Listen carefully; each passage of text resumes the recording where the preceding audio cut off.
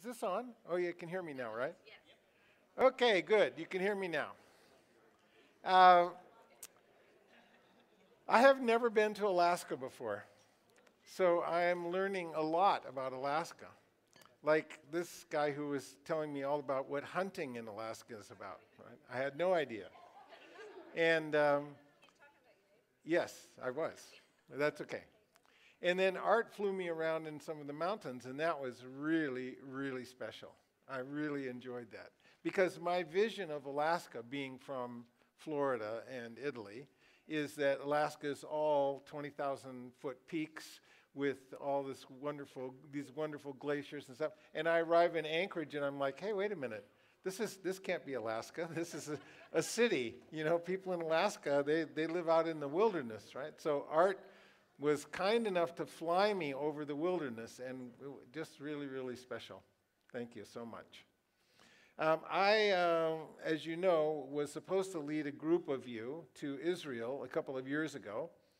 We were interfered with by a pandemic that created all kinds of issues in our lives. And so then Gail said, well, would you be willing to come to Alaska to teach? And I thought, okay, well, it's a long way from Italy, but I've never been to Alaska, so of course I should come to Alaska. So I'm very happy to be here and to meet all of you. I want to tell you that I'm going to use this chair because a year ago a truck in Italy had an interaction with my bicycle, and I ended up with a broken leg and a broken hand and many months in a wheelchair and all that kind of stuff. So it's hard for me to stand.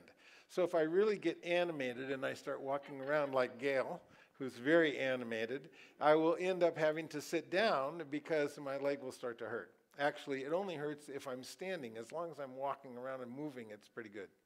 So that's why the chair is here. Let me give you a sort of brief summary of what we're going to try to accomplish in the next 3 days.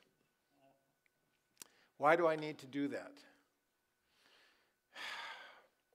Because I don't want you to be dissuaded about the academic side of this.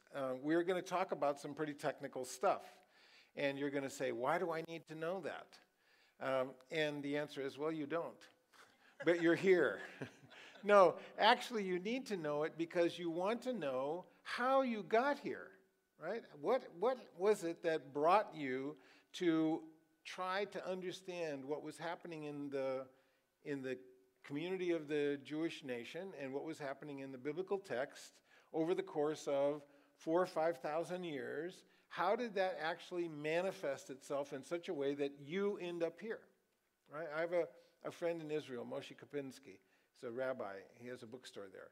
And when you go to Israel, you will go and visit him, of course, and he will say to you, no one comes to Jerusalem by accident. God invites you. And if you accept the invitation and come, you will never be able to explain to anyone else what you actually experienced here, because if you're not there, you can't actually articulate all the things that will happen. And that's one of the themes that we want to talk about in this next 3 days. The difference between your experience with God and the interpretation of the experience, which ends up in commentaries, theologies, philosophies, ritual, practice. Those are all attempts to explain what actually happened in your life. What happened in your life was an experience that brought you to this place, right? That experience will be different for every one of you. No two people have the same journey in life. Fortunately, God understands that. So all of those different journeys that are represented here, that show up here tonight, because God intended for you to be here, now we're going to talk about how they get interpreted. And of course, they don't get interpreted individually, they get interpreted within community.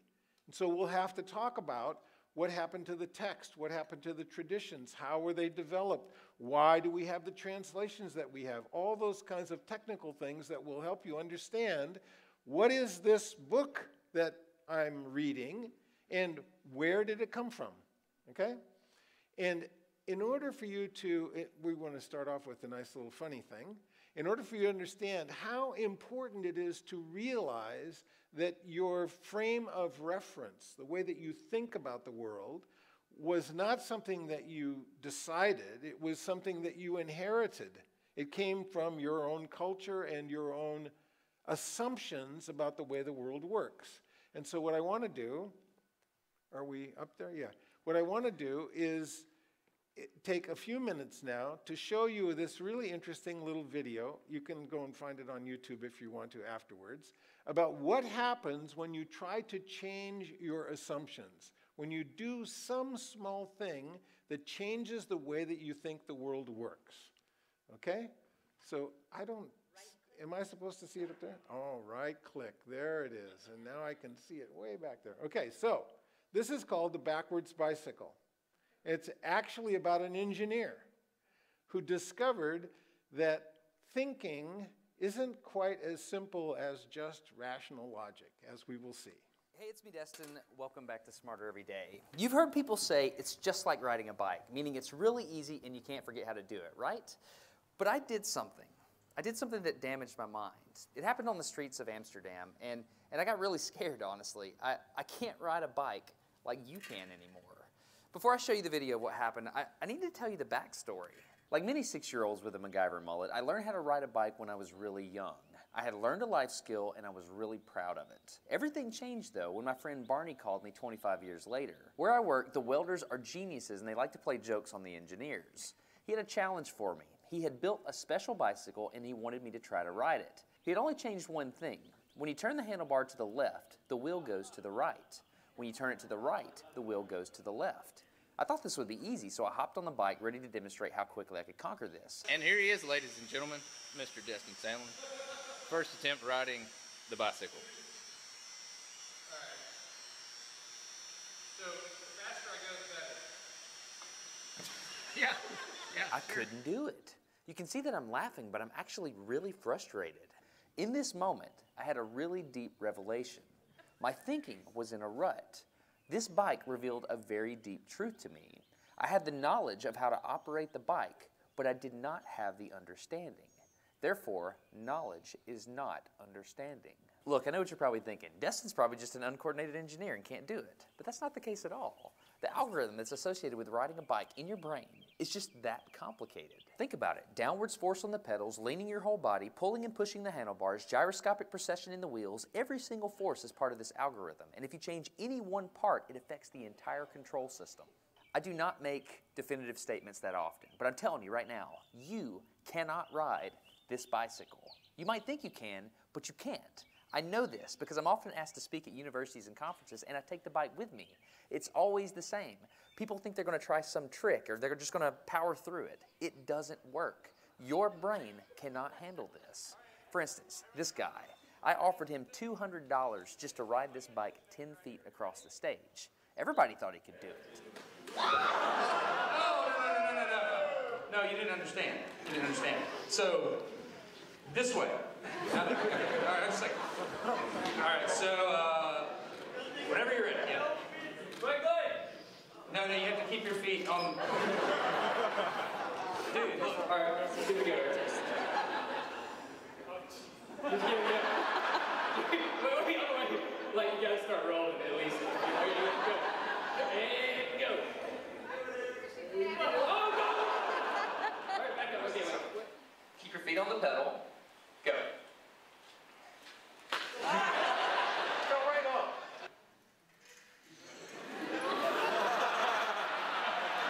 Just keep your feet on the pedals.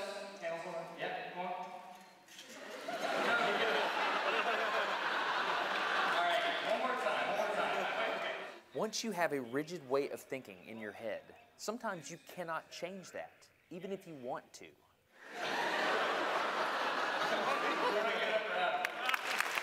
So here's what I did. It was a personal challenge. I stayed out here in this driveway and I practiced about 5 minutes every day. My neighbors made fun of me. I had many wrecks, but after 8 months, this happened. One day I couldn't ride the bike and the next day I could. It was like I could feel some kind of pathway in my brain that was now unlocked.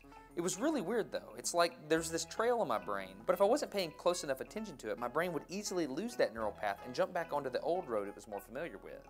Any small distractions at all, like a cell phone ringing in my pocket, would instantly throw my brain back to the old control algorithm and I would wreck. But at least I could ride it.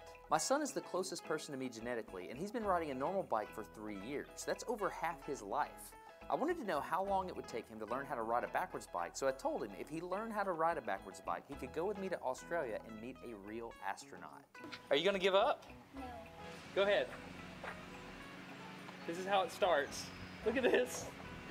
This is such a big deal. Get up, you got it. Did you see his brain get it? So he, in, how many weeks have we been doing this? 2 weeks? In 2 weeks, he did something that took me 8 months to do, which demonstrates that a child has more neuroplasticity, am I even saying that right, than an adult. It's clear from this experiment that children have a much more plastic brain than adults. That's why the best time to learn a language is when you're a young child. All right, today's bike log. I can ride smooth, I can ride fast. I'm thinking the experiment is over. Okay, now I'm in Amsterdam, a city that has more bicycles than people. The question is, can I ride a normal bike now? I mean, I've spent all this time unlearning how to ride a bike. If I go back and try to ride a normal one, will my brain mess up? So I've tweeted a Smarter Everyday meetup, if you will, and I'm gonna see if somebody brings a bicycle and I'm gonna try to ride a normal bike. It's backwards, it's backwards. This was one of the most frustrating moments of my life. I had ridden a normal bike since I was 6, but in this moment, I couldn't do it anymore. I had set out to prove that I could free my brain from a cognitive bias. But at this point, I'm pretty sure that all I proved is that I could only redesignate that bias. So what you're not seeing is just a group of people here looking at me, looking at the strange American that can't ride a bike because they think I'm dumb. But I'm actually 2 levels deep into this because I've learned and unlearned. All right. After 20 minutes of making a fool out of myself, suddenly my brain clicked back into the old algorithm. I can't explain it, but it happened in a very specific moment.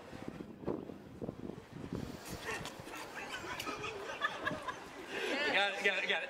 I'm back. Oh, it clicked. Hold it, click. I got it. Okay, there it is. There's the moment. Okay, I can ride a bike. I tried to explain this to the people around me, and they just didn't get it. They thought I was faking the previous 20 minutes, and I couldn't get anybody to believe me. That looked like I faked that, didn't it? Yeah. Just a face. You think I'm faking. You don't believe me. That looks so weird. You were like, la la la, and it's full. You think I'm lying, don't you? Yeah, I do. I'm not lying. I felt like the only person on the planet who had ever unlearned how to ride a bike, and I couldn't articulate it to anyone because everybody just knew that you can't forget how to ride a bike. So I learned 3 things from this experiment. I learned that welders are often smarter than engineers. I learned that knowledge does not equal understanding. And I learned that truth is truth, no matter what I think about it. So be very careful how you interpret things, because you're looking at the world with a bias, whether you think you are or not. I'm Destin. You're getting smarter every day. Have a good one. There you go. That's a great video if you want to try to explain to someone why they don't think like you do. Because remember what he said? What he discovered is that the neural pathway that helped him realize how the world worked, which is how he rode the bike to begin with, was something that was so fixed that it was almost impossible to change it. Okay? Well, you're in that learning to unlearn how to ride a bike. That's why you're here. Because you're trying to change the neural pathway about the way that you think about religion, about God, about Scripture, and it's not easy. In fact, you'll have somebody else that you used to know come up and say to you, "Why are you doing that?" And it's like saying, "Can't you ride a bike?" And obviously the answer is, no, I can't ride the bike anymore because I've trained my mind to think differently. And trying to explain that is like trying to explain to people in Amsterdam that he wasn't really faking, he just couldn't ride a bike anymore, okay? So you will have lots of people who just don't understand the kind of experience that you've had because they're still riding the bikes the way that they always thought bikes should be ridden, okay? So now what we're going to do is examine how those things happen in the history of basically the Bible and what happened to that set of documents that led us to a different pathway, okay? Now, I would like to offer the possibility of you raising your hand and saying, I have a question, and I'm happy for you to do that, except that I always have the option to say no thanks, and we'll take that question later, because what I've discovered is that most questions get answered if you wait, okay? you'll have the question now, and then 3 slides later, we'll actually be talking about it. But if you have a burning question that you just have to know the answer, except anything about, I will not answer any questions about the end times. But any other question that you want to ask, if it's burning in your heart and you have to ask it, or it just has to come out, then please just stop me and say, hey, wait, I have a question. And if it actually turns out that your question will be answered later, I'll just tell you, okay, hang on, we'll get there, okay? So let's see what happens. You know, I can't read them back here, so I'm going to have to read them this way. Paradigms. That's what we're talking about. That's what Justin was talking about with the bicycle, right? It's called a paradigm. It's a philosophical term that means the set of conscious and unconscious assumptions that govern the way that you think about the world, okay? I'll give you an example. When the atomic bomb dropped on Nagasaki and Hiroshima, there was a whole group of physicists, right, who claimed that it was a media event, that it actually didn't happen. And the reason they claimed that is because they believed in the Bohr model of the atom, which means that the nucleus of the atom was the smallest building block of all matter and could not be made smaller. It couldn't be broken apart, because the paradigm said, this is the smallest. If it's the smallest, there's nothing smaller than the smallest. So the atomic bomb couldn't happen, okay? It didn't matter what the evidence was. Give me all the pictures, give me the videos, everything else. It doesn't matter, because it was all faked, because the paradigm said it couldn't happen. And in fact, a great number of very intelligent physicists went to their graves believing that the atomic bomb in Nagasaki and Hiroshima was just fake, right? Because the evidence didn't fit their paradigm, okay? Now we're going to face the same kind of thing when we start looking at the way paradigms work when we come to the biblical text. Because we all have paradigms that function to tell us what the Bible is about, how it works, how we interpret it, what it means. All those kinds of things are conscious and unconscious assumptions about what God is doing with His Word. Okay? So remember this. Once method determines our perspective on the sources, how we see is really what we get. It's like saying, once you make up your mind, you'll find the evidence to support it, right? It's not a matter of looking at the evidence and then deciding what it means. The naive view of science is that we have a hypothesis, we go out, examine the world and see if it fits. That's not what really happens. What really happens is you already have an assumption about what you will find, and lo and behold, you find it. Isn't it amazing? Okay? So we want to make sure that we understand the assumptions, because the assumptions are going to govern what we actually see in the world. Right? All right. So this is from Zornberg's book, Bewilderments. I'm going to talk about a lot of authors that you probably should know, especially you, Dave. You have to know this, okay? Okay. So you need to read Avia Gottlieb Zornberg. The book is Bewilderments, right? The reason that you need to read that is because it's about the book of Numbers, and it's her commentary. She's a very, very famous Jewish scholar who writes about the book of Numbers, and she says, and she's quoting from Sifat Emet, the whole of Torah, writes Sifat Emet, is a complex of hints, allusions to the unattainable. Wait. I thought the Torah was the history of the Jews, God's commandments, and that everything was just laid out there in black and white so that I can understand it. That's not what Sifat Emet, who is one of the great medieval commentators, right? That's not what he's saying. What he's saying is, hey, listen, something else is happening in Scripture. Something you're not aware of, but you need to be.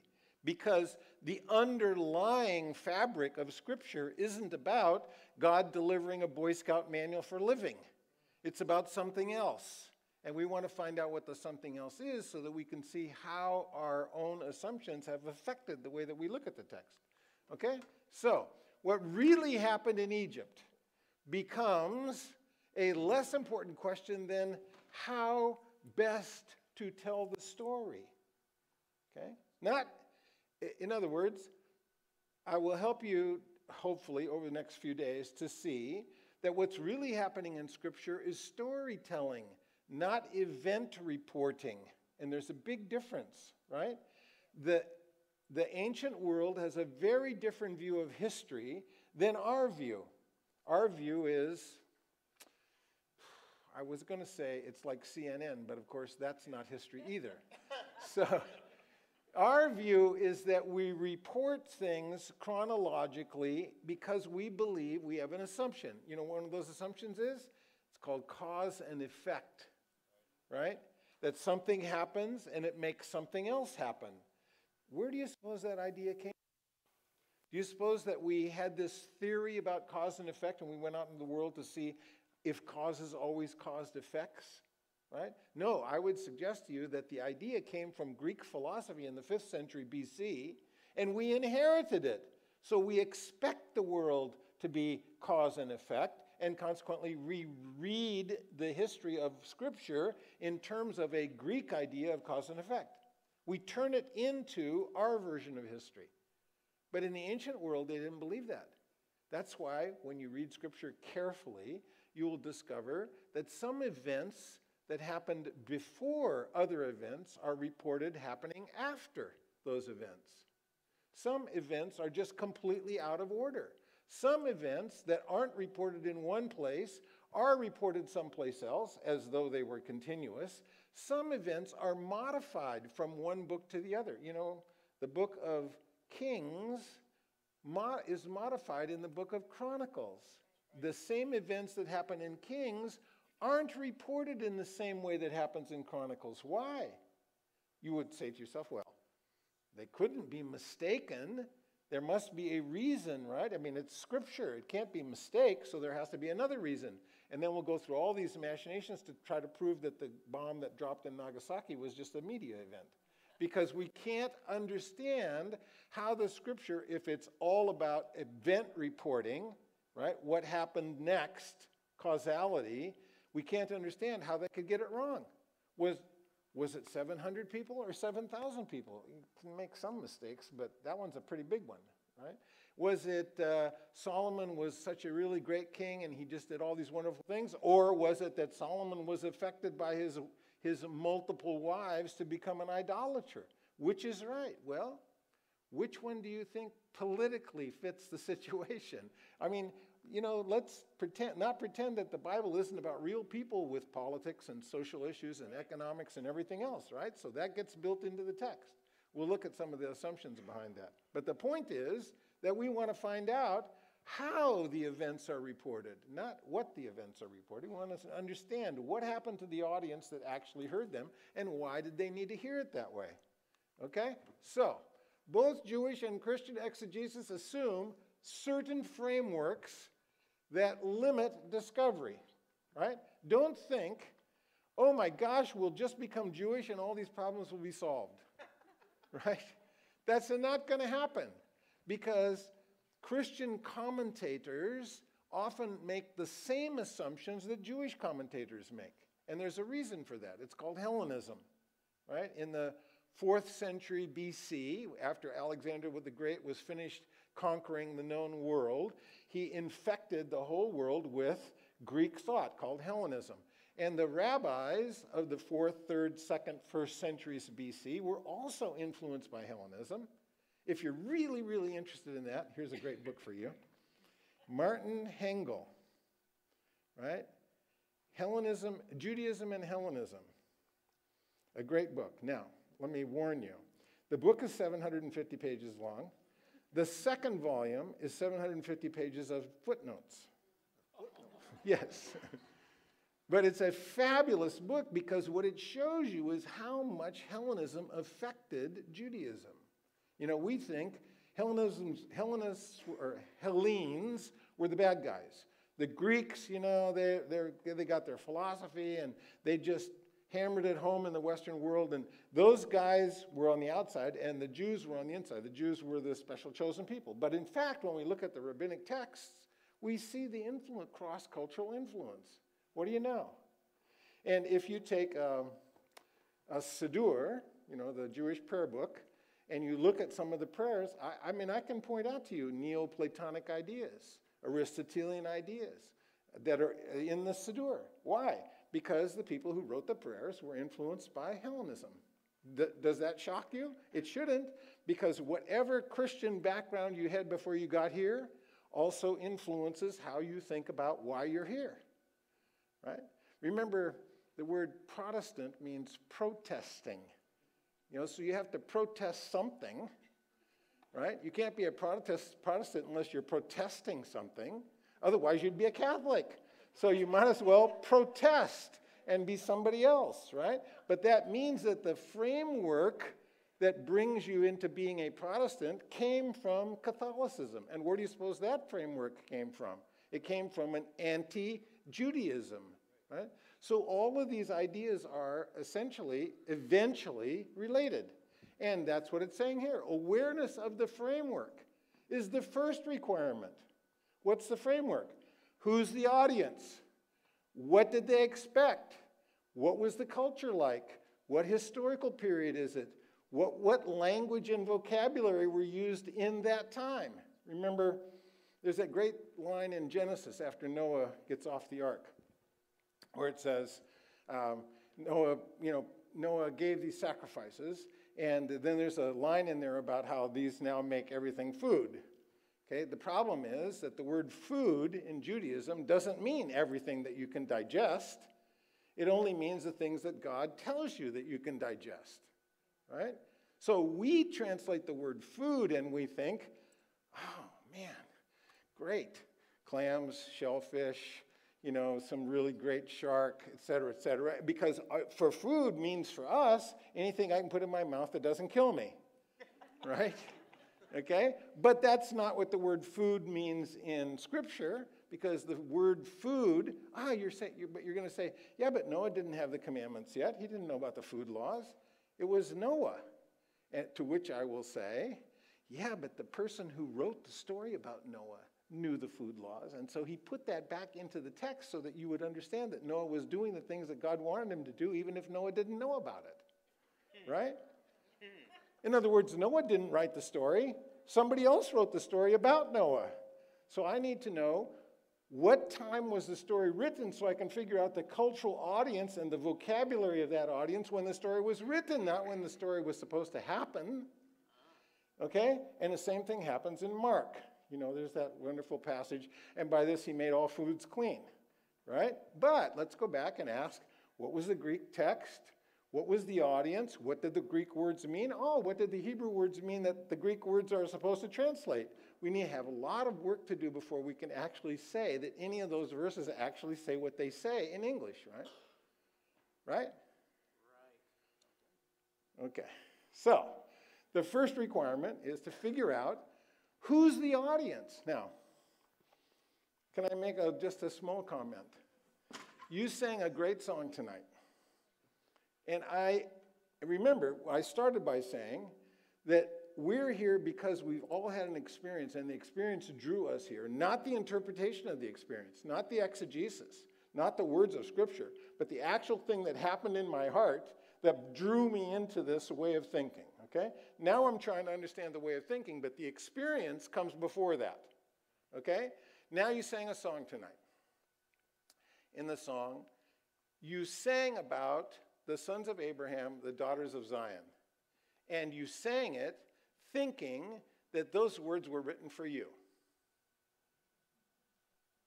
I will let that sink in, because they weren't, right? Those words weren't written for you. The Bible wasn't written for you.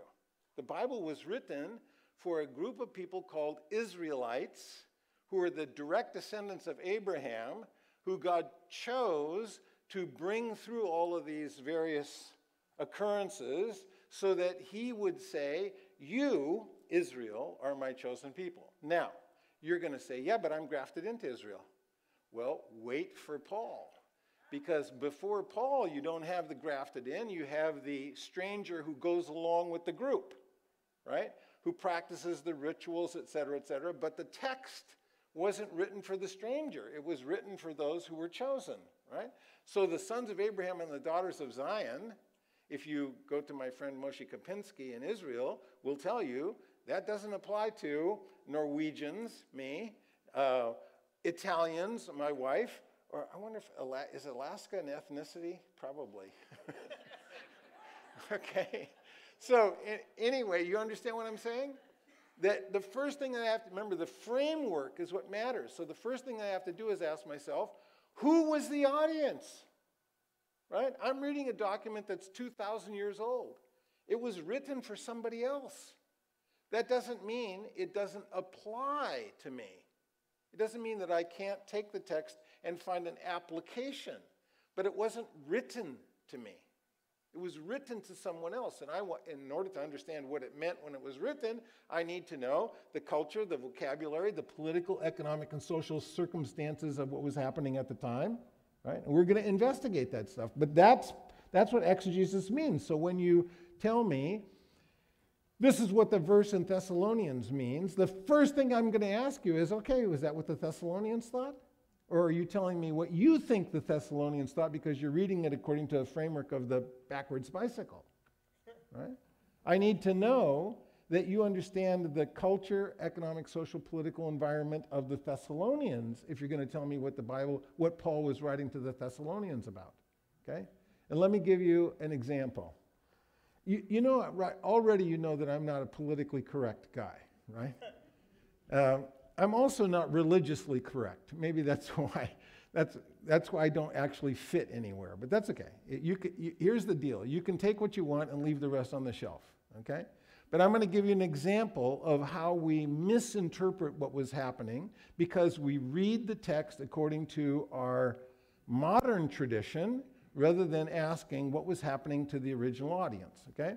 And the example I'm going to use is speaking in tongues. Okay? The comment that Paul makes about speaking in tongues only happens in one letter, the letter to the Corinthians. Okay? He doesn't talk about it to the Romans, the Galatians, the Ephesians. He doesn't talk with Timothy. Just there, right? So the first thing I would want to ask is, oh, okay. So since Paul's writing personal letters, he's not writing scripture, right? He's writing personal letters, which later become canonized. I want to know, what was the problem that he was facing that made him talk about speaking in tongues to the Corinthians and not anybody else? Okay? And so for that, I need to know what was happening in Corinth. Well, tell me what you know about Corinth. Corinth was a Roman pagan port city. So guess what was in Corinth? Everything. The temple to Zeus, Diana, Artemis, go right down the list. In fact, if you didn't like what was happening in this religious assembly, you just had to walk out, go down the street 2 blocks, and there was another one. Okay? And in fact, this is really another interesting thing that you should know. Paul doesn't use, when he talks about the quote-unquote church, he uses the word, what's the Greek word for church? Ecclesia. Okay? Do you know in Greek, ecclesia doesn't mean church?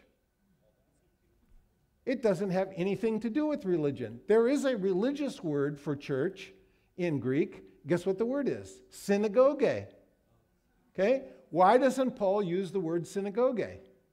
Because it means a religious assembly. And there's a synagogue of Zeus. There's a synagogue of Artemis. There's a synagogue of Diana. So what he says is, I don't want you to think that we have a religious assembly going on like the rest of those. Okay? Oh, wait. You're going to say, wait a minute, synagogue, that's a Jewish word. Yeah, it is now. But in the first century, it meant any religious assembly. So Paul chooses a word that doesn't mean religious assembly, right? In other words, an ecclesia is a civil assembly. It's the kind of a group that gets together to determine whether they're going to raise the rates in the public parking lots, right? It's a political civil assembly. Why does Paul use that word? Because he doesn't want his Gentile audience, remember he's writing to Gentiles, he doesn't want them to think that this assembly is just like the synagogue of Zeus, the synagogue of Artemis, right? He makes it different. In fact, he uses a word that doesn't belong. And if you were a Greek-speaking pagan in the first century, and Paul says, the ecclesia in the house of, you would go, Ecclesia, what's he talking about? That's like the town hall meeting. And he would say, yeah, that's right, because it isn't like the religious meeting of Zeus. Okay? But we don't know that, do we? Because now ecclesia means church. And by the way, that comes from German, Kirk, which is a mistranslation of the Greek anyway. Right? So every time you go through your Bible now, and especially in the apostolic writings, and you see the word church, I want you to cross it out. Because it doesn't mean church. Oh, and you're going to say, well, what does it mean? Well, it means a political assembly that just happens to have a religious flavor. Right? Okay, so politics was part of the original foundation of the idea of the ecclesia, because it was a town. Oh, and that, by the way, not surprisingly, Paul uses that concept because the synagogue in Israel was a public meeting place. It wasn't just for worship. It was for everything that happened with the community, right?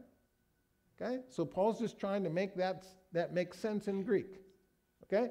So now let's talk about speaking in tongues. What does speaking in tongues mean in Corinth? Well, in Corinth, you had assemblies, religious assemblies, that depended on oracles. What's an oracle? It's a place where you go to encounter two people, the manic, the one who is in direct contact with the gods, and the prophet, who interprets what the manic says. Okay? Oh no, the manic doesn't always say anything. The manic can roll around on the floor. The manic can froth at the mouth. The manic can jump up and down. The manic can speak in a language that no one understands, speaking in tongues. And the prophet comes along behind the manic and says, this is what she is saying to you. What's the difference? In the Greek culture, an oracle is consulted for a personal issue, right? I want to know whether Dave's going to get the moose next time he goes out to hunt, because I'll go with him if he's going to get a moose, but I don't want to go with him if I'm just going to trot around in the bush for 10 days and not see anything. So I go to the oracle of Eureka. I go to the oracle of Eureka and I ask Oracle, if I go with Dave, am I just going to waste my time, or am I going to actually get something, right? And the oracle comes back, and the prophet says, you're going to get a moose. Okay? Now pay.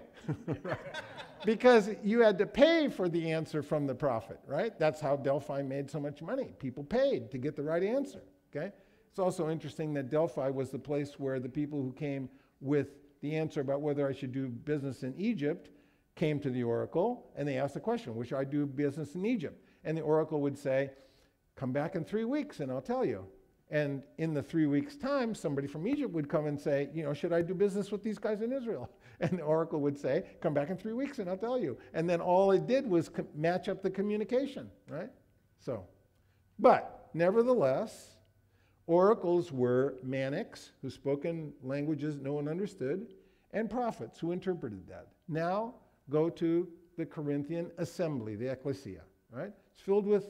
It's filled with pagans who have now decided that they want to practice a Jewish way of life, but guess what? They bring all those ideas with them, right? So it's happening in the pagan assembly that people are speaking in languages no one understands. And what does Paul say? Oh, have an interpreter because it's for the benefit of everybody. Big difference. It's not for the benefit of you. It's for the benefit of everyone. If it doesn't benefit everyone, it isn't legitimate. So Paul's trying to bring control, bring some order to the craziness that's going on in Corinth. And if you read the rest of the letter, you'll see it was really crazy, right? And he's doing it in an environment that they already understood. That's the point. The audience didn't have any problem with what he was saying because they already understood it from all of their background with oracles, okay? And that's why Paul only talks about it in Corinthians, because there's no problem in Rome, right? There's no problem in Galatia. It's only in this crazy place called Corinth where all these guys are doing these, ridiculous Greek pagan things, and they bring them along. And by the way, you do the same thing, right? You may not consult an oracle, but you showed up here with all the background that you already had from your personal journey, and when you make that known, it's for the public now to decide how to interpret how your interpretation fits with all the rest of the community interpretation, right? It's not a matter of, I have a word from God. Great, but let's see how it works with all the rest of the journeys that are collected here tonight. Right? Got it? Yeah. Okay. When? Yeah. You know, the problem is I didn't pay the oracle, so I'm not sure if I'm going to get, not sure if I'm going to get the right advice. You can pay Dave, though. I think that defeats the purpose. Okay, so you understand what I'm saying? That you all come with your individual background, just like in Corinth. And if we don't understand what was happening in Corinth, because we haven't explored the history of what was happening there, and we just assume that Paul's talking about speaking in tongues for everybody, right? Then we'll make the same mistake of thinking that Dave is the greatest moose hunter in Alaska, and we should just all follow him, right? That's true. That's true. See, he has a paradigm. Okay, so that means we have some basic assumptions that we have to deal with.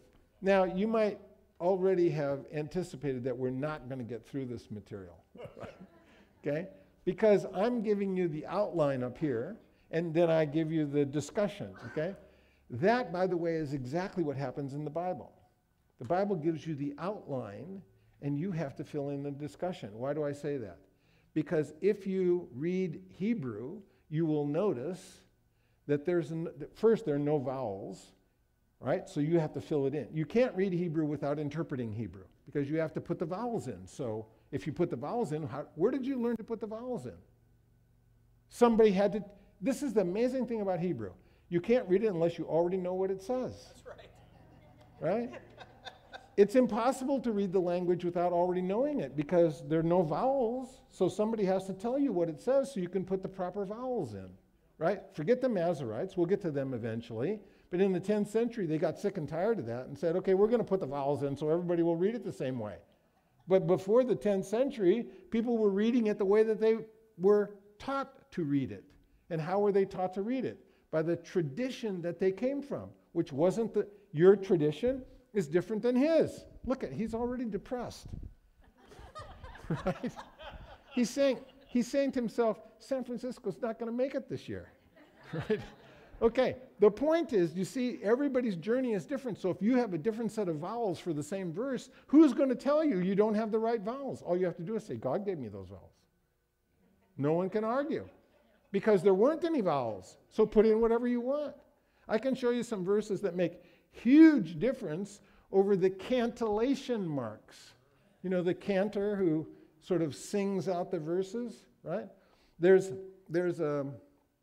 in the Masoretic text, you didn't want to know all this stuff, but as long as you're here, I'm going to inflict it on you, right? Okay? In the Masoretic text, there's two dots. It looks like a colon. It goes underneath a letter, and it tells you that that letter doesn't have a vowel, and it's the end of the syllable, okay? The Masoretes put those colons in there. They weren't in the original text, which means if I take them out, the syllabication of a word might change. And if the syllabication of a word changes in a word that doesn't have vowels, it might actually say something else, right? Now, I'll tell you why that's important, because there's that great verse that every woman knows where it says, I will greatly increase your pain in childbirth. Isn't that a wonderful verse? Every man knows the implications of this verse. You are under my thumb, because God blessed me and told me that you should be my servant. That's the verses, look, God's going to punish you because you're responsible for sin, right? You caused the first sin, so of course God has to punish you. And how's he going to do that? Make it real painful for you to have children. That sounds like a real benevolent God to me, doesn't it? Yeah. Sounds like the God who... Don't have kids. Yeah, that's right. But then he'll get you some other way, right? I mean, the whole point is, think about that. This is a God who describes himself as compassionate, forgiving, long-suffering, merciful. And then he says to women, by the way, you screwed up so badly, I'm going to make it hard for you to have children. Really hard. I will greatly increase, okay? But the interesting thing about that is it depends on the vowels and the syllabus. So if I take out the syllabication and take out the vowels, guess what? I get a very different verse. A verse that reads something like, he has seduced you, the serpent. Has nothing to do with childbirth pain at all. Oh my gosh. You're off the hook. Yeah, and there's a book back there called Guardian Angel, which is about understanding the first 3 chapters, or the second chapter and third chapter of Genesis, that story, in a different way that doesn't depend on the traditional vowels, right? Because remember, the original text didn't have any vowels. So someone, a man of course, like Dave, had to decide where the vowels go. And it was easy to decide that the vowels should support me in my priority rather than women. But if I take out the vowels, I get a very different story. A very different story. Yeah, but did God greatly increase your pain in order to punish you for sin? Yeah, the whole point is, think about this. In the Jewish world, childbirth is one of the most celebrated things that can happen. It's a blessing. It's a glory. Sure, it hurts, but you know, all suffering is a fundamental function of human life, right? I mean, you know, Dave knows he's got to suffer by going through all that bush to find the moose for eating, right? Yeah? It's not like he can just open his door and there's a moose waiting for him to shoot it, right? No, he's got to go out there, okay? So you're right. Childbirth is painful, but the verse implies that God uses that pain to punish you. And nothing else in the Jewish world suggests that. So why does the verse suggest that? Because I read it according to the way that it's been pointed, right? And the traditional explanation, which goes back to a Catholic priest named Pagnino. But that's okay. The Catholic priest had a lot of reason for making sure that women stayed down. Okay? So the book Guardian Angel will help you figure out all what was really going on there. But the point is this, right? We believe assumptions about the text, and so we read the text accordingly. And one of those assumptions, a more fundamental one, is that God is the author of all the texts. So since there's only one author, it should be uniform all the way through. Whatever God says in one place can't be contradicted someplace else, right? Where did we get that idea? Where did the idea come from that every book in the Bible, every verse, every line in the Bible was exactly what God wanted the authors, the prophets, etc., to say? And that there's really only one author, the God behind it all, right? Where did we get that idea? Yes, I'm waiting. King James. Well, we got the idea, yes? Oh, thank you very much. 2 Timothy 3:16, is that right? All scripture is theonouptos, God breathed, that's Greek. All scripture is theonouptos and is profitable for okay? So what did Paul mean by all scripture? Okay, well, Torah is, if we're technical, Torah is the first 5 books. So did Paul mean the first 5 books? Or did Paul have the common first century view of Torah, which was all of the books that we presently include in the Tanakh? Oh, except Ezra, Nehemiah, Song of Solomon, and a few others that were still being debated. Oh, you didn't know that? There was no Jewish canon in the first century. Canonization happened because the Christian church decided that those books belong in our Bible, and the Jews said, wait a minute, they're our books, what are you doing? Well, I guess we have to have a list, because before that they didn't have a list, right? So when Eusebius created the list for Constantine, he set off a chain of events where the Jews now started to have to say, okay, well, wait a minute, that's our book, okay? So now canonization happens really, really late, okay? Way after Paul is dead. So what does he mean by all scripture? Maybe we have to ask, what does the word, in Greek, it's graphe, what does the word writing mean when Paul uses it? And now I need to know the audience, the culture, the background, et cetera, when Paul uses it, right? Does Paul mean the same sources that Jude uses? The Testament of the 12, the Assumption of Moses, First Enoch. Have you read those? You studied those in your Bible? First Enoch, the Testament of 12. Has anybody ever read the Testament of 12? If you say yes, I want to know right away because it doesn't exist anymore. Okay? It's been lost. Jude cites it, but no one has ever seen it because it doesn't exist anymore. Okay? Assumption of Moses, first Enoch was really an important book. In fact, the notion of the Son of Man in Matthew depends on first Enoch, not on Daniel. Ooh, wow. And we thought, one author, it's all the same, everything is right, exactly as it's supposed to be. Where did that idea come from? It came from the Catholic and the Protestant reformers who developed a doctrine in order to close ranks on what was going to be accepted, right? I mean, you can't have a sacred community that just accepts all kinds of texts. Can you? You need conformity. And what we discover, of course, is that as we go along in history, religion wants conformity. It wants rules to tell you that this is what you must believe, and if you believe that, you're out. Or you're worse, you're a heretic. Okay?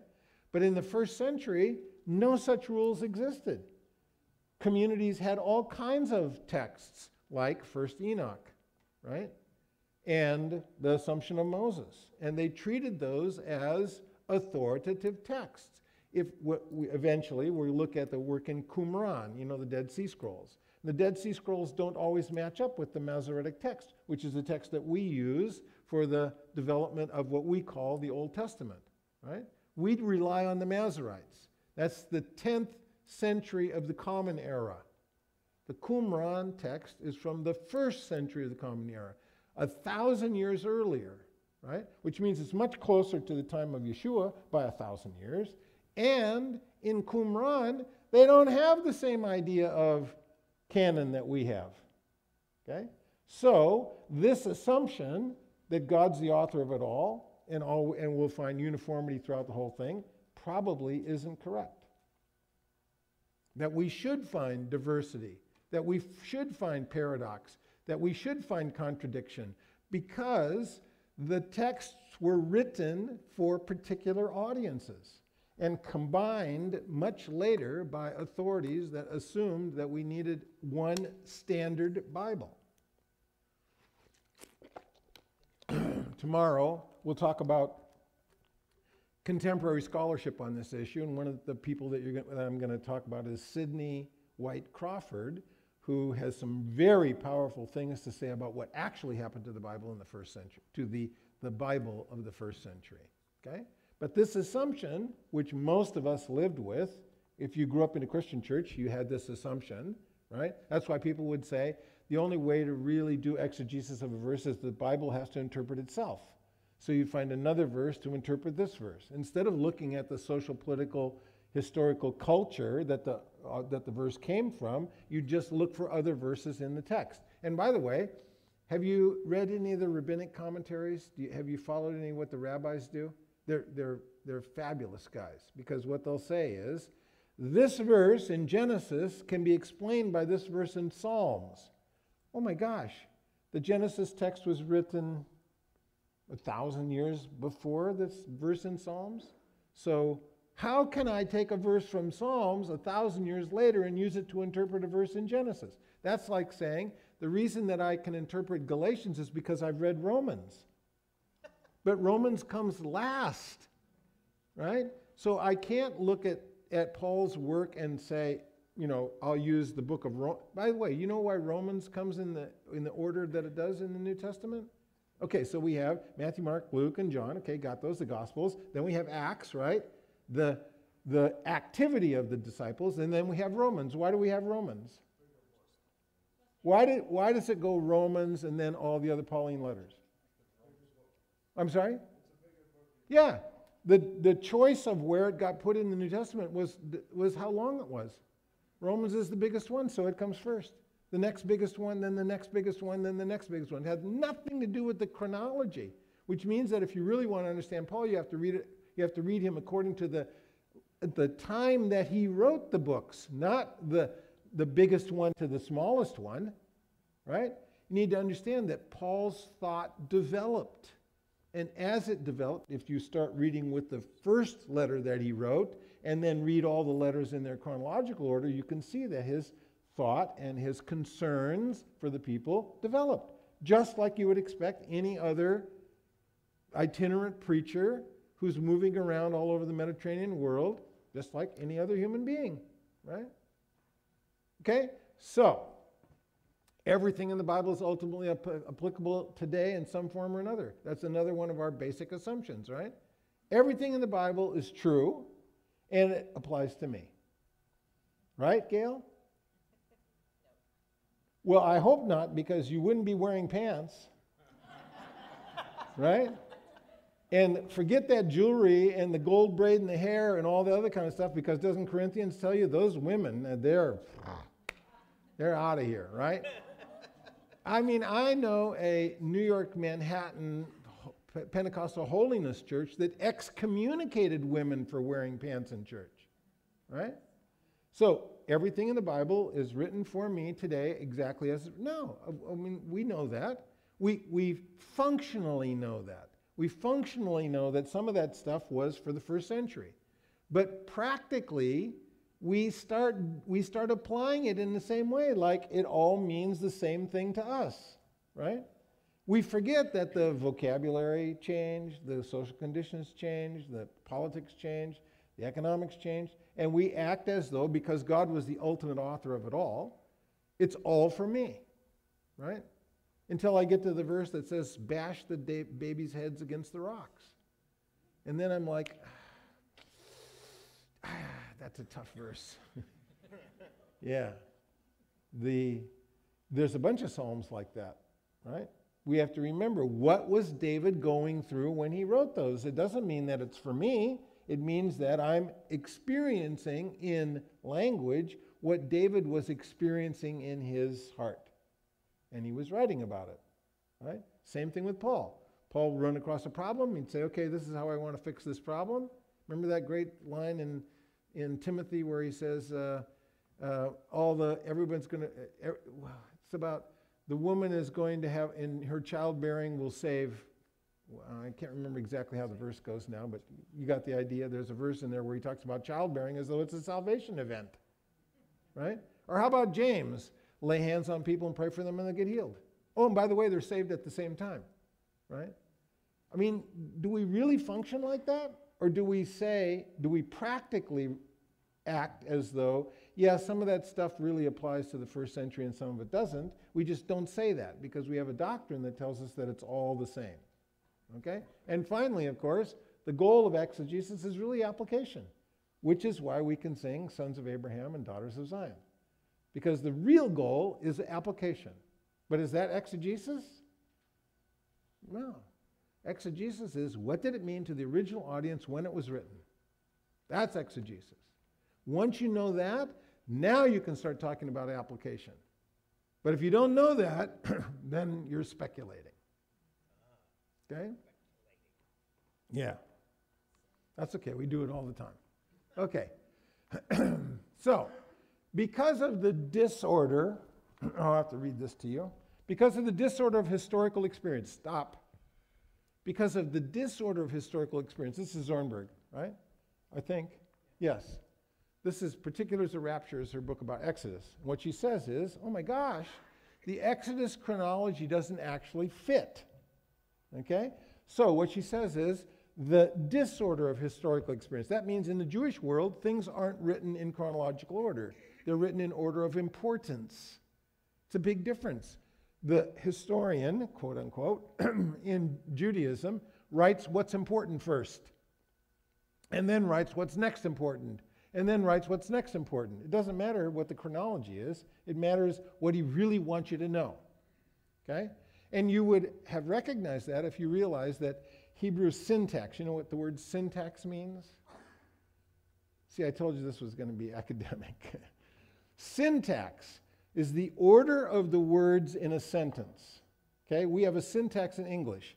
Noun, subject, verb, direct object, or whatever that comes afterwards. But the subject comes first and the verb comes second. You know that isn't true in Hebrew, right? In Hebrew, often the verb comes first because the verb is the most important thing, not the subject. In other words, What matters in Hebrew is the doing, not who's doing it, but the doing, okay? Right? And by the way, Hebrew doesn't have punctuation. You know that, right? No commas, no periods, no quotation marks, no exclamation points, nothing.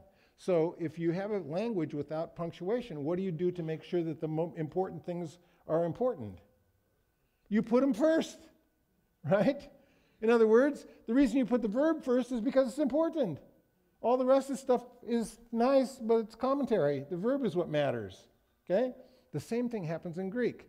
In Greek, importance comes first, right? When we translate those verses into English from Hebrew or Greek, we change the syntax so that it fits the English version, which is subject, then verb. And as a result of that, what happens to the importance? It vanishes because we don't know in the English syntax that this verb was more important than the noun, right? That what really mattered to the author was the doing of it, not the subject, not the person doing it, but the actual doing. We don't know that because we've changed the syntax to match up with our English, okay? So when you read an English Bible, you're reading the translator's view of how the verse would have meant if it were written in English, but it wasn't written in English, okay? So the disorder of historical experience means that in historical experience in Hebrew, it's all chopped up, right? It isn't in chronological, it isn't cause and effect. It's whatever matters first, okay? So she says, there is a need for the ordering modalities of narrative. In other words, what came first, the storytelling or the writing? Storytelling. The storytelling, right? What came first is the storytelling. Then somebody wrote it down, okay? So that's really interesting because if it's storytelling, guess what happens in storytelling? Nuance, emotion, all that stuff that happens in human communication that's 92% of how we communicate.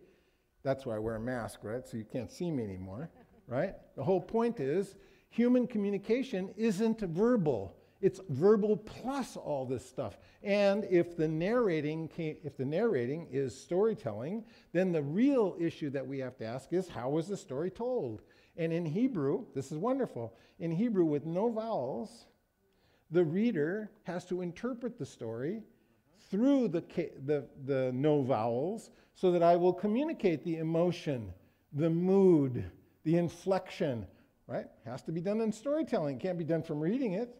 And in fact, there's a really interesting thing that happens in Hebrew. It's called kere ketiv, and it's really cool. There's a tradition in Hebrew that as you're reading the text, there are some words that you don't read. You just leave them out. They're in the text. You read a different word instead. Okay? So there's a word that's there, but you don't read that word. You put another word in. And yeah, you substitute. Okay? That's one version. The other version is that it isn't that you leave out a word, is that you insert a word that isn't there. It isn't there at all, and you put it in when you read it. Why? Because the tradition tells you that in order for the story to make sense, some words have to be left out, and other words have to be added. And how would you know that? If you're reading the text, the word is there, or it's not there. And the tradition, the person who told you how to read it, because you can't read it unless you already know what it says, told you, when we read this verse, we put this word in. And when we read this verse, we leave this verse out, or leave this word out. How would you know that? It's not possible to know it if you just have the scroll. The only way that you know it is by understanding what happens with the tradition of reading, which is the narration, right? The narration is as important, if not more so, than the actual text, right? So how are you going to learn that? You have to go to a synagogue and sit down with a Jewish rabbi, and he will tell you, okay, this is how we read this verse. And then you'll say, but Rabbi, that word, akal, it's not there. He says, yeah, I know, but we put it in, right? Okay? I mean, I have a friend, he's the Rabbi Parma, and this is what we talk about all the time. We get together, I have my Coca-Cola, he has his coffee, and we talk about the text. And one of the things that we talk about is words that are left out and words that are added. And how does he know that? Because he spent his whole life in yeshiva, where they taught him words that are left out and words that are added. But we didn't. What do we have? We have the English translation, where the translator decided to put in a word or to leave out a word without telling us that the tradition was both. It sure does. Are you going to be Ashkenazi or Sephardic? Babylonian. Babylonian. But now you're really in trouble because now you don't have the same alphabet, right? Okay, so you see what she's saying? She's saying, listen, in Exodus, it's the narration of the story that matters more than the actual text that we have. Because the narration puts all this good stuff in about what was happening, right? That you need to know, a good storyteller. Okay, and the problem is, of course, that this indicates that the text is unintegrated, convulsive, it's compensatory power of language to redeem what is essentially raw. It's raw material, right? It's like, I've often said, Hebrew is like the screenplay for a movie. It needs you, the director, to fill in all the lighting, the mood, the intonation, all that kind of stuff, right? That's what Hebrew is like. I'm sorry? To make it more interesting. Well, it's not just to make it more interesting, to make it make sense, right? So the problem is you have a screenplay. The screenplay just gives you the outline of the story, but now you got to fill it in, right? It's like me filling in the fact that when God says to the woman, the serpent has seduced you into thinking this, and by the way, I'm going to take care of that. You realize that the biggest error that you made was not paying attention to me, but doing something that you thought was a benefit to your husband, and guess what? It backfired, and now, here's the verse, your husband will rule over you. Ah, does that mean that God intended that you should be punished in childbirth and your husband should rule over you? Nope. It means that we've mistranslated both of those. It had nothing to do with pain in childbirth as punishment, and the word that's used for rule over you is a very, very strange word, and we have to understand what that means to recognize that that is the collapse of the relationship, not the divine intention, but it's the failure of the relationship, right? So a husband ruling over his wife is exactly what God didn't intend, right? Okay? And in fact, if you read my book, it'll explain to you that the reason that there are 7 times more material about the creation of woman than man is because the vocabulary for the creation of woman is royal language, that it's the summum bonum of God's creation activity, it's the last thing in creation, that it is a special relationship with built-in radar about what's going to happen between the man, the woman, and God, and that she is ultimately the relationship manager who is attuned to what God wants, okay? He has to listen to her in order to figure out what it is that God wants him to do. Right? But, I mean, go look at the Genesis text. Don't believe me, go look at it. Yeah. Go look at the Genesis text, right? Right. Do you see, we made lots of assumptions that get filtered into the text of the Bible so that when we read the scripture, we think we're reading what God says, but in fact, remember, fluid, no vowels, subject to interpretation. It's the paradigm that's dictating how we read it, not the text itself, right? Okay? So, all of the sliding meanings of the Exodus will require continual refixing. And what she means is now you're going to go back and try to read Exodus again, and you're going to start asking questions about, oh, what does that mean? And, oh, why did they say that? And, oh, who was the audience that was involved there? And all that kind of stuff means that you're going to start understanding it as a story. And stories need to be interpreted according to the, you don't have to take pictures of this. I give it all to Pat and you can have it all, okay? I don't want you to have to work any harder than necessary, okay? So look at, it's Refixing accommodates the claims of the human mouth and the Torah of God, because both are involved, right? It's human interpretation of words that God gave, but the words don't come with a meaning built in. They come with the human input that makes sense of those. Just like today, when you read your Psalms or your New Testament, you're putting in the meaning, right? You just have to know if you're on the backwards bicycle or not. You have to know which paradigm you're using. Okay? So let's try another one.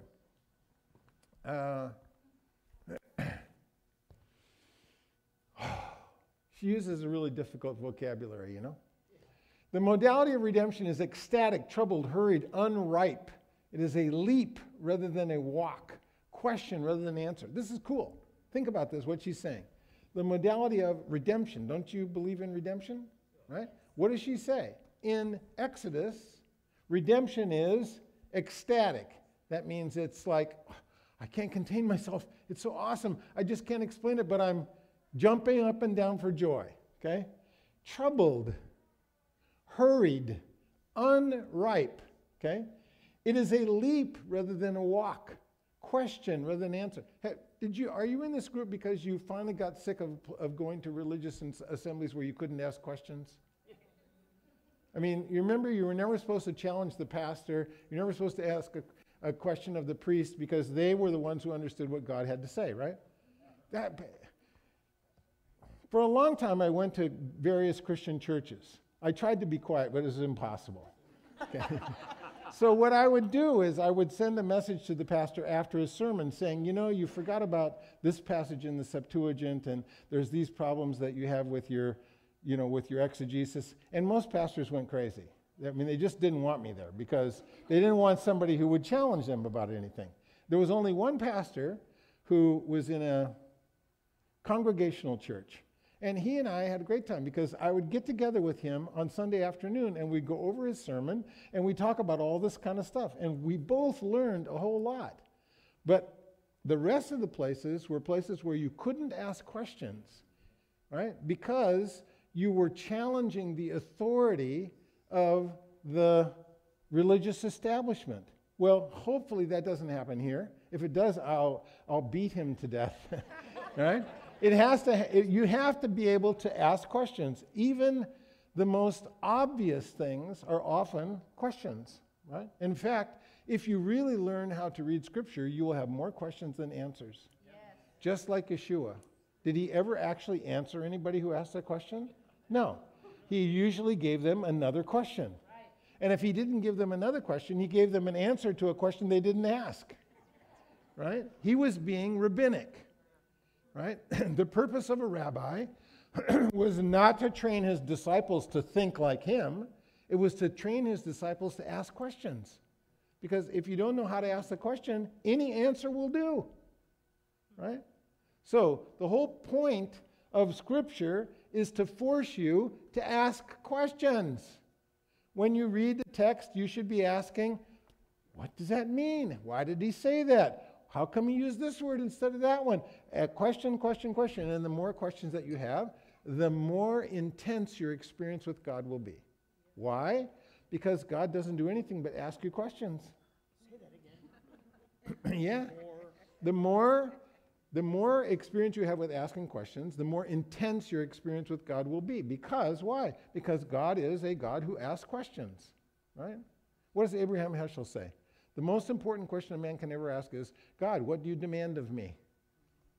And the answer is, yeah, God starts asking you questions about your life, right? So here, Exodus, Zornberg points out that Exodus is filled with dissonance and problems and all kinds of chaos and everything else. And think about it. The children of Israel for 40 years, that's what Exodus is about.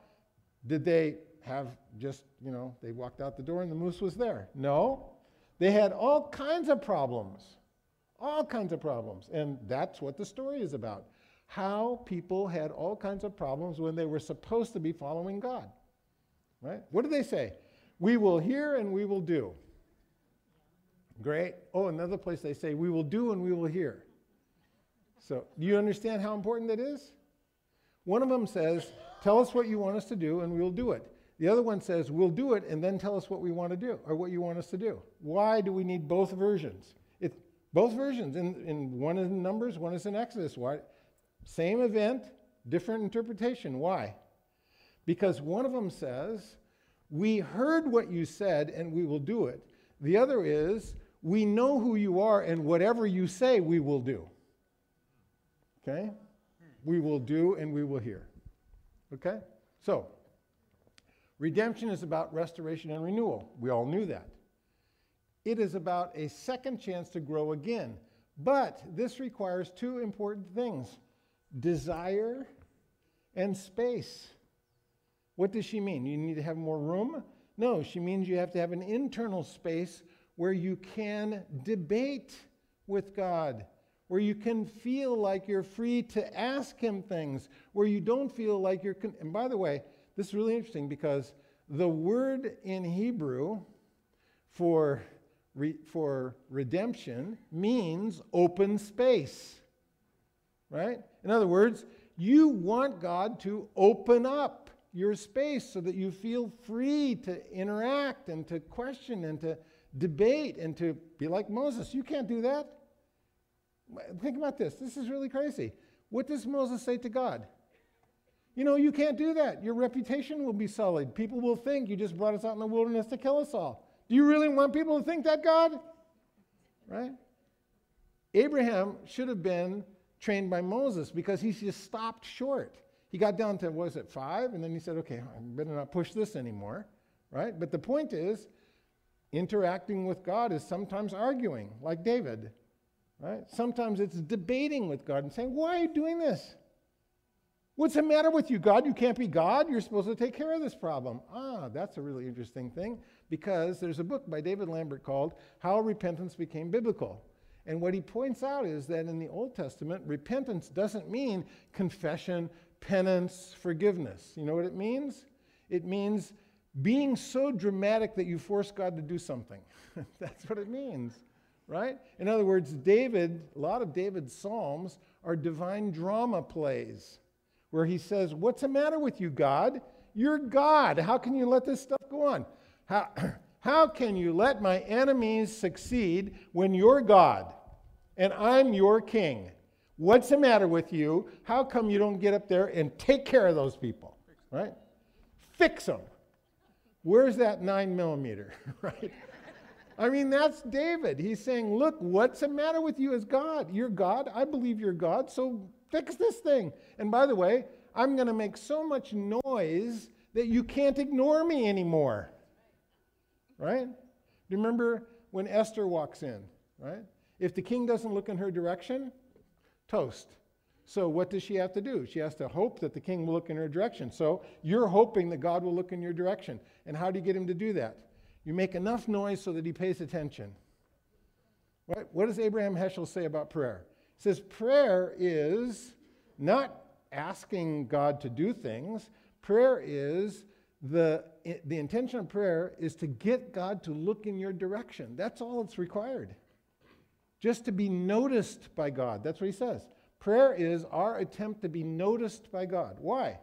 Because once God notices, he's already promised that he's benevolent, caring, forgiving, etc. What I want him to do is pay attention to me. Right?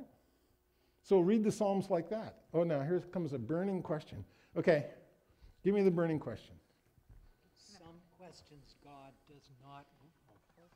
Some questions God does not want us to ask. Really? What would those be? That exact word. Really? You really want me to do that? He doesn't want us to ask that question. Well, I'm confused. This is impossible. You're in an impossible situation because I'm going to ask you for a question that God doesn't want you to ask. And then you have to tell me what the question is, and then you'll be violating the commitment not to ask the question. Yes. I can tell you the experience profoundly. Would you like to know the experience? I'm interested to know why you think God wouldn't want me to ask any question that I want, because he even entertains questions about his own existence.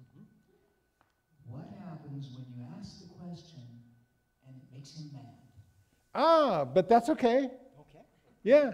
I mean, God gets mad, right? Good. He also, by the way, repents of being mad. Yes. Right. So it's okay to ask questions that make God mad because now you have his attention. What Right? is the result? Oh, the result can be pretty awful stuff. Yes. Okay? Can be, but doesn't have to be. Yes. Right? So this is a good example. I'll give you a good example. So Jeremiah wants to pray for the people because he knows some bad things are coming. Right? What does God say to him? He says, no, I don't want you to pray for these people because they need to have the bad things come in order to get to the next step so that they will understand my forgiveness and reattach themselves to me. So, God definitely didn't want Jeremiah to ask, right? There were really bad consequences, but when we look at it from 1,000, 2,000 years later, we can see the plan that was involved, right? Okay? Yeah. I don't think there are any questions that God wouldn't entertain, but some questions have very severe consequences. Okay? Yes. Okay. Desire must be discovered, she says. Space must be acquired. Inability to tolerate empty space limits the amount of space available.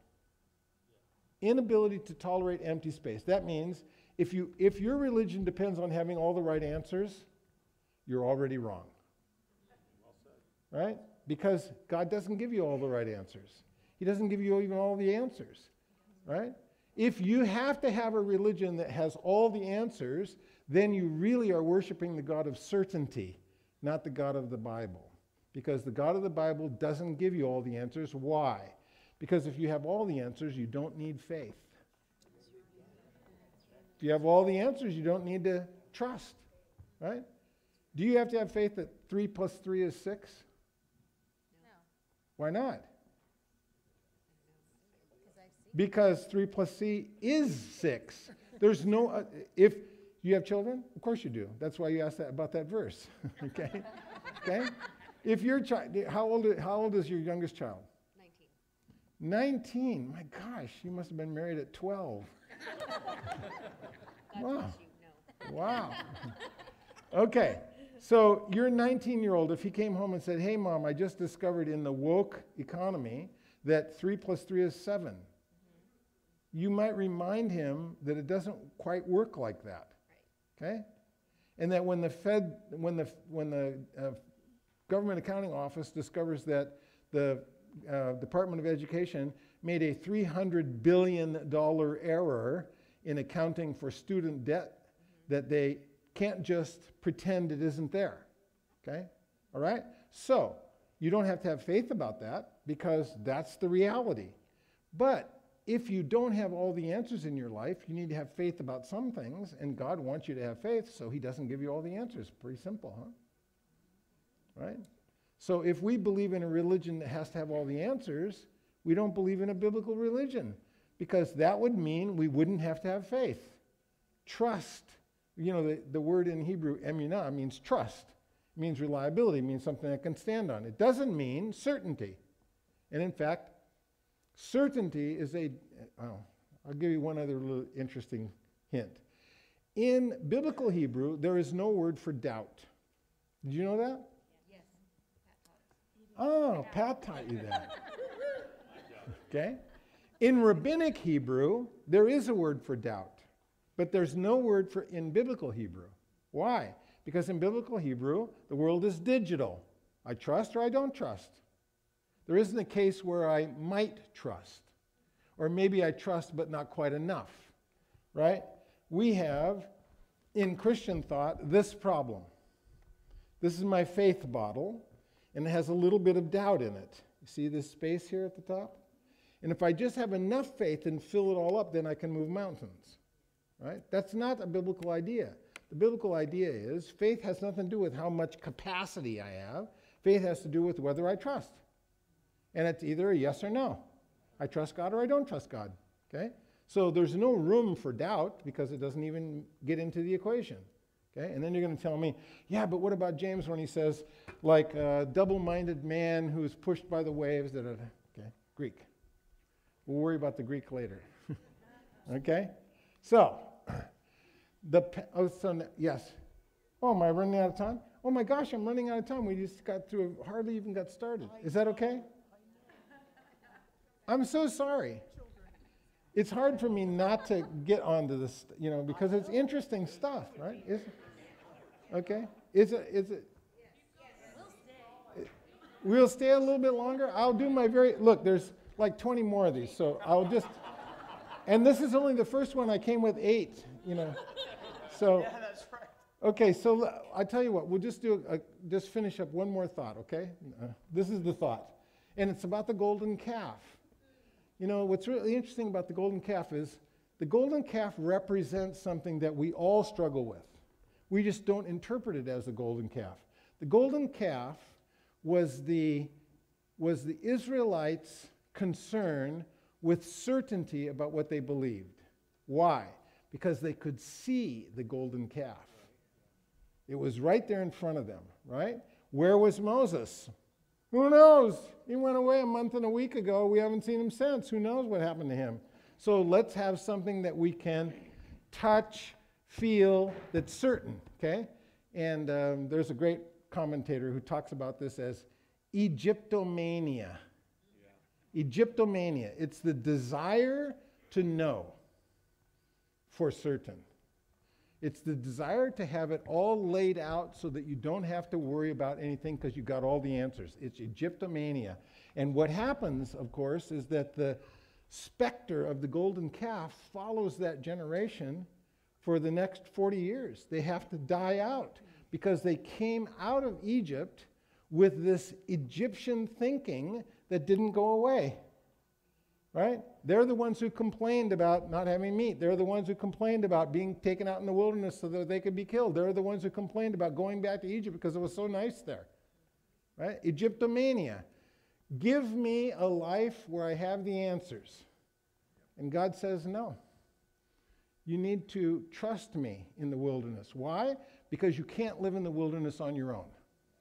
It's not possible to live there. That's why God is there. By the way, God's home is in the wilderness. Places where you can't live, right? The whole point of taking the people into the wilderness is so that they would realize that they utterly have to depend on God, not on themselves, right? He takes them there on purpose. Why does he give the Torah at Sinai in the middle of nowhere where you can't possibly survive? Because the Torah is the bread of life, right? And if you can learn to live by what he gives you, then you don't have to worry about the environment that you're in, right? Because the environment is telling you you can't survive. There's all kinds of interesting things going on with the golden calf that shows up again and again and again through the whole history of Judaism, not just in the Exodus, the whole history. And it's our history, because the more doctrine and dogma we need in order to believe, the more we're entertaining Egyptomania. Right? The more we want all the answers. I can't believe unless this. Okay? And God says, Mazel tov. Right? Good luck. Because even life doesn't work out like that. How many of you have got such a great plan in life that everything happened exactly the way you wanted it to? Right. So he's saying, look, the whole purpose of life is trust me. Not let me tell you everything that's going to happen, but trust me. Okay? And by the way, that's the most difficult thing to do when you live in the wilderness. Right? So she says, their pathology is not a feebleness of memory. Rather, it is the unrecognized survival of memory, the repressed desire for the golden calf that remains strong in their hearts, even as they intone the formula of a new faith. The people are in the grip of an involuntary and disguised memory. They think they know how to ride a bicycle because they've always done it like this. It's the paradigm. It's that underlying assumption that makes you think this is the way the world must be because that's what I believe, okay? Consciously, they accept the revelation of Sinai. Unconsciously, they stubbornly retain the pieces of the past. And that's where we are, guys. We are, until we come to terms with our Egyptomania, we are hauling pieces of the past with us that interpret how we understand our relationship to God and our relationship to the text. Okay? So we'll continue talking about what happened in the text, but you can see that no matter what happens in the history of the text, the real issue is, how does it affect your experience because of the assumptions that you already had? Yes?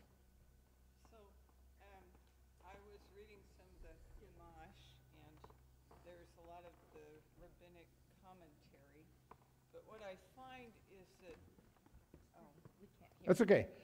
She said, I was reading some of the Chumash, and there's a lot of rabbinic commentary, but I find that There's a lot of oral history in the commentary that is not actually in the scripture. There's oral stories, and what I found confusing is they say, well, it's actually there in the Hebrew, but it gets lost in the translation from the Hebrew to the English. So I'm just wondering about that. I mean, all this oral history that Yeah. the rabbis are talking about, Sure. but it's not actually.